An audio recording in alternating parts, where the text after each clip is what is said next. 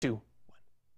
Yeah, let's talk big temperature swings in Denver. First, the biggest 24-hour temperature drop. And these are normally measured from high temperature to low temperature. But look at this historical list. What's really interesting to me is to simply crack the top 12 in this list, you have to drop at least 55 degrees in 24 hours. That's the 24-hour list. Here's the biggest 48-hour temperature drops. And look at these. 80-degree drop in 48 hours back in 1951 and February. And to crack the top 13 in this list, you have to drop at least 72 degrees in 48 hours. Guys, back to you.